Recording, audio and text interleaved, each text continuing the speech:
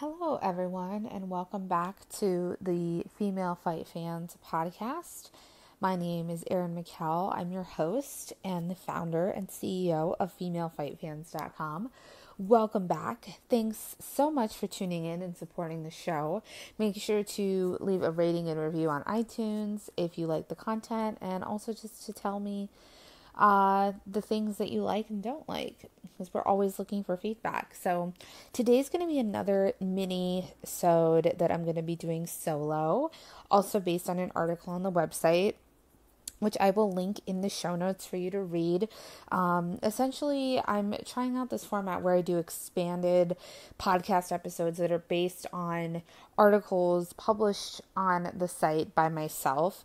And essentially, I just expand more into them in a podcast format and also just kind of deliver the content for you in a different way with the same theme, just audio versus an article. So tell me also if you like this format and this idea. I think having different mediums like this as a content consumer is always really great. I know some people who do similar kinds of formats, and I always think it's really interesting to see the differences. But tell me what you think of me doing this. Also, I seem to have a knack for recording these podcasts super late at night. Talk about multitasking right now. I'm wearing a face mask. I'm having some coffee at 12:30 a.m., which is probably a bad idea, but I digress, and recording this podcast for you. I had a really, really bad headache like all day today. So I was just basically in bed the whole day.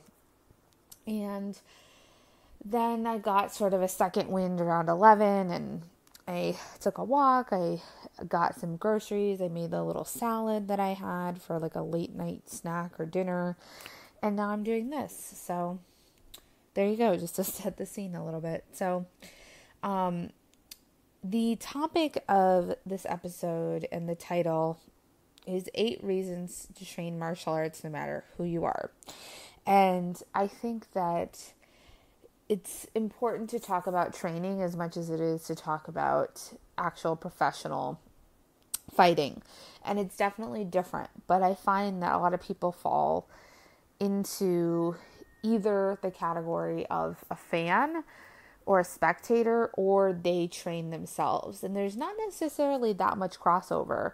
I know quite a few fighters who actually don't really watch other fights other than for research or for tape study or things like that. And a lot of fans of mixed martial arts, or even not mixed martial arts, but martial arts on their own, or boxing or jiu-jitsu or what have you, don't necessarily practice these things themselves.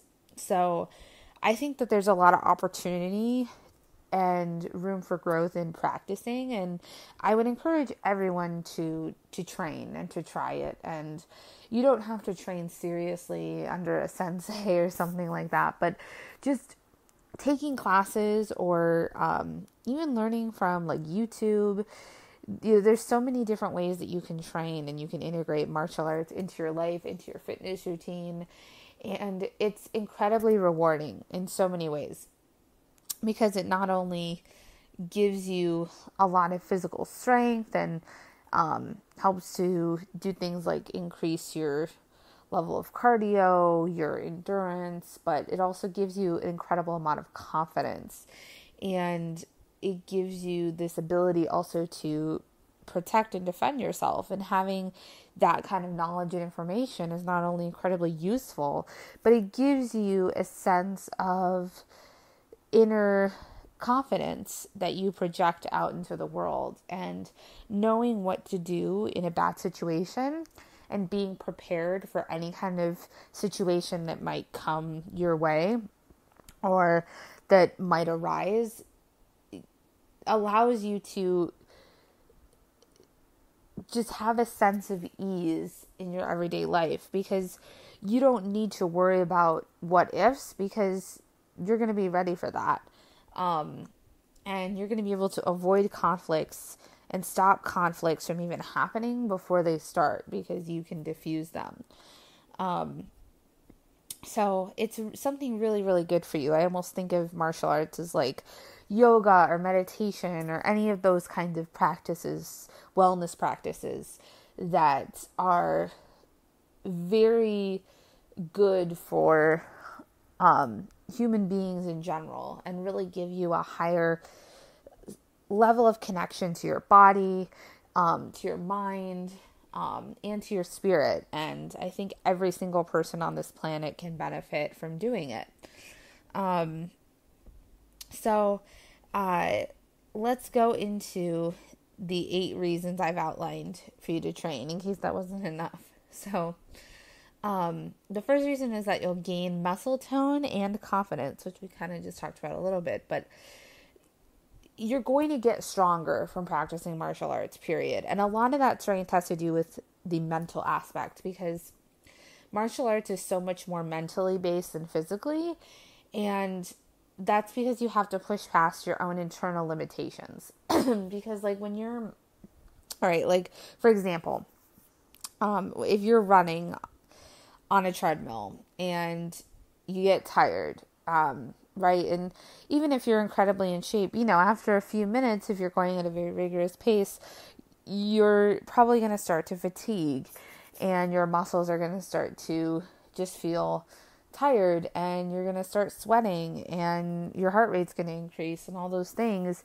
And your body's going to be telling you that, your mind is going to be telling you that you're tired and that you should stop and that this is painful, right? Like this is not a pleasant experience.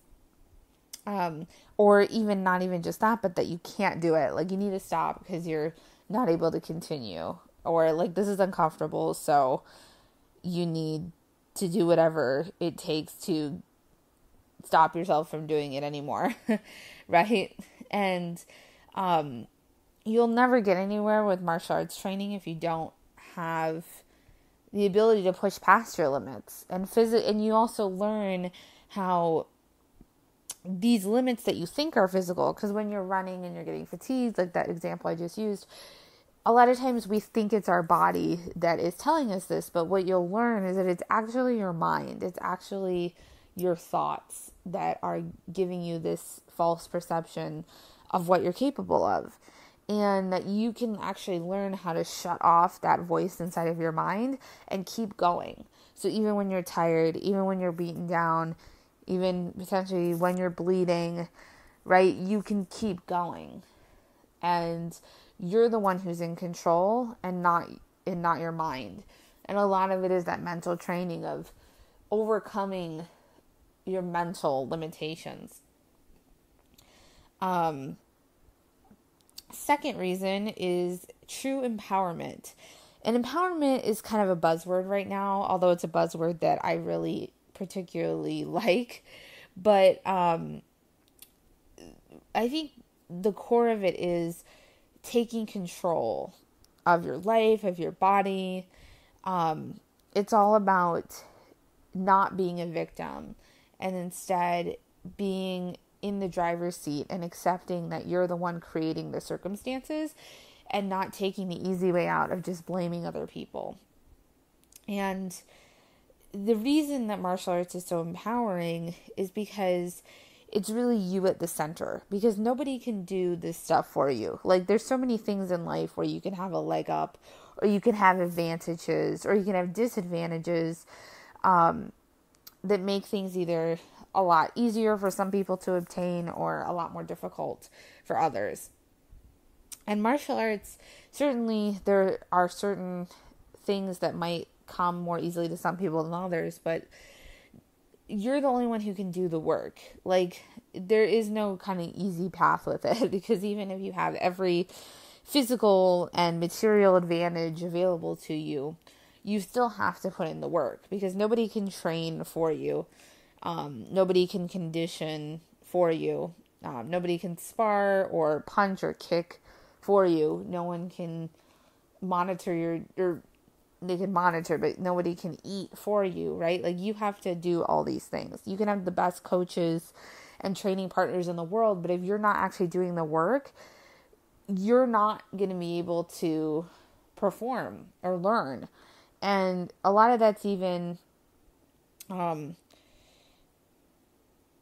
just within your own self. Like, if you don't believe in yourself, you're not going to perform to the level you need to. So even if you're capable of all of these things, if you don't believe you can do it and actually do it, then it doesn't matter how good of coaching or training you have access to, because you're not doing it. It's kind of like, like if you can afford the best chef and the best, food and nutrition and restaurants in the world, right? Or personal trainers, all of that. If you can afford the best, but you don't actually do it, you don't actually eat the food that they make, you don't eat healthy, you don't exercise, if you don't actually do those things, you're not going to see the results. It doesn't matter.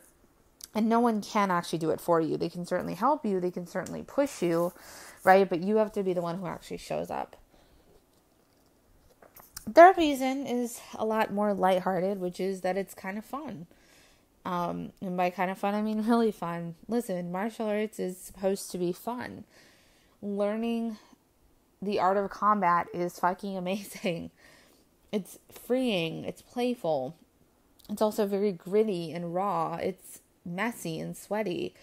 But it's also a very joyful and heart-centered practice. And there's just so much positivity that you can take out of training. And I guarantee you're going to come away from it so glad that you did it for a myriad of reasons.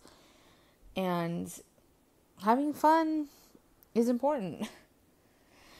Fourth reason is mindfulness, which now I'm sure when you think about meditation, you probably don't associate that with martial arts, right? But they have a lot more in common than you might assume. Because meditation and mindfulness are all about being in the present moment and not allowing your thoughts or your anxieties or worries to control you. It's not necessarily about blocking those things out, but it's like just allowing them to pass and being an observer instead of getting sucked into them. And man, especially if you're sparring or things like that, you have to be in the present moment. And martial arts, like, there's some devastating consequences if you don't do that, because you have to be present. You can't be thinking about what you're going to have for dinner or the text message that you sent your boyfriend yesterday that he didn't respond to, or making a mental to-do list. If you're doing that, you'll get clipped with an axe kick, or you'll get taken down with a head and arm throw, or you'll just get punched straight in the nose, right? Like, you actually pay a price for failing to be fully present, and you have to be totally focused on what's in front of you. You can't be thinking about other things. And I think in a lot of other forms of fitness, you can still be sort of mentally preoccupied. And this really forces you to be mindful and to just be fully present and shut out every other distraction possible. And I think for a lot of people, having that extra motivation of potentially getting hurt if you're not paying attention, I think that really helps, because I think that's going to really make you focus and stay in it instead of just quitting, right? Fifth reason is a love of life that can kind of be found through the practice. And this is a little bit more specific, I think, for people who maybe have survived trauma or experienced depression or mental illness. But martial arts forces you to really dig deep and find those motivations for making life worth living. Because when you're having to fight, when you're actually having to battle, for your place in the world or your resources or your safety, it forces you to stand up for yourself.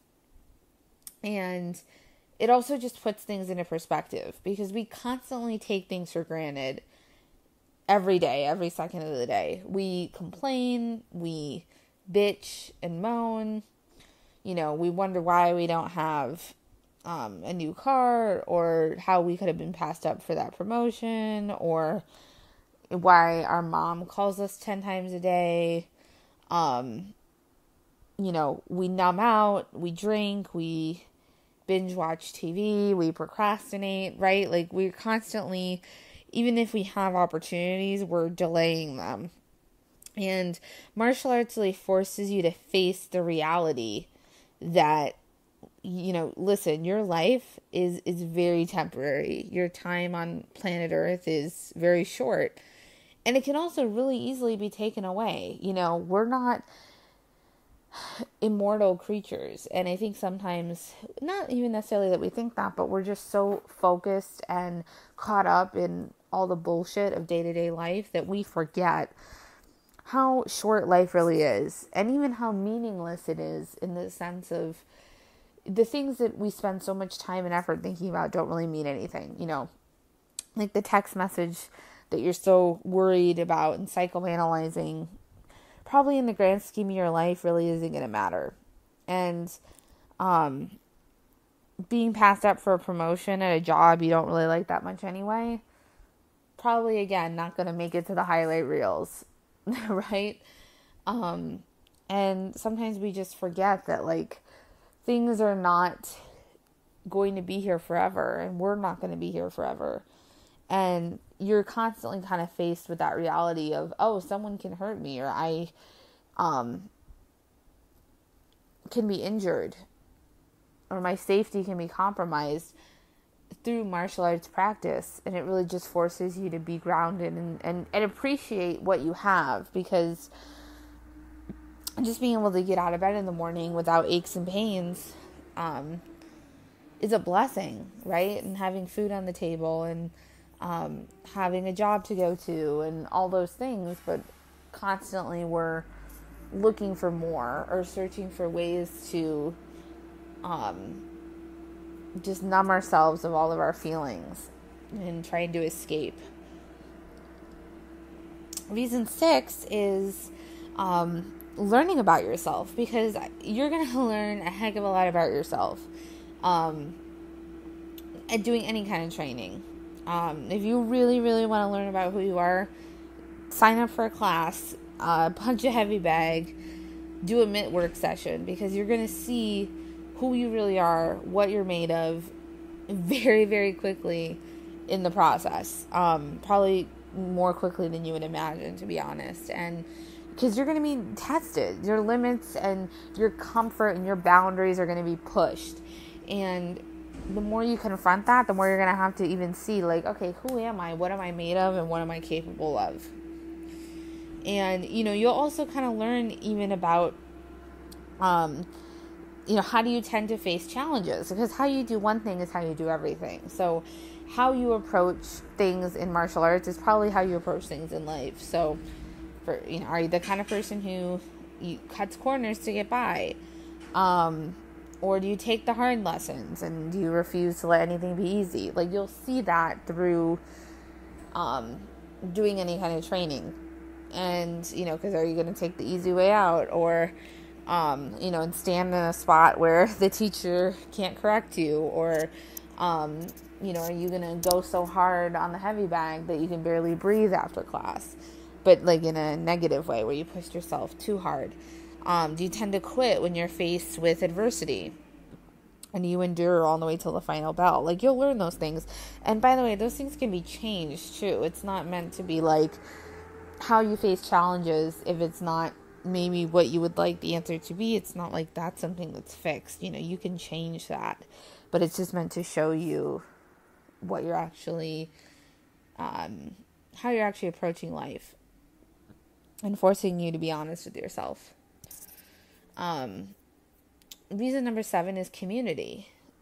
There's really no better way to find community than martial arts, because it's built around support. Any of the practices are really built around learning from other people.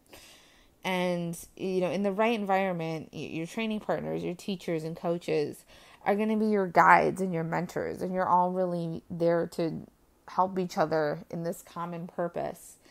And, it's really special, and it's really cool to be able to work with other people and help them and have them help you. And it's something kind of like no other. And it's sort of like a spiritual journey that you go on together, as cheesy as that sounds. And reason number 8, our final reason, is self-defense training, which self-defense, I think, is a really basic skill that everyone should be armed with. I think in schools, they should be teaching everyone how to defend themselves and really prepare people, especially young people, with this kind of knowledge.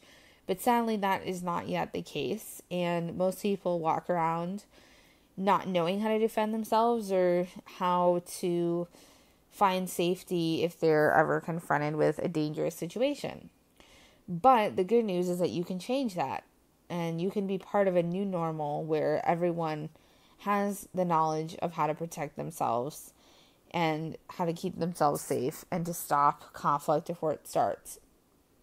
And I think that especially, I think everyone, but especially if you're a woman and especially if you live alone or, you live in a bad neighborhood, like the more sort of at risk you are for being harmed, I think the more important it is that you know how to defend yourself.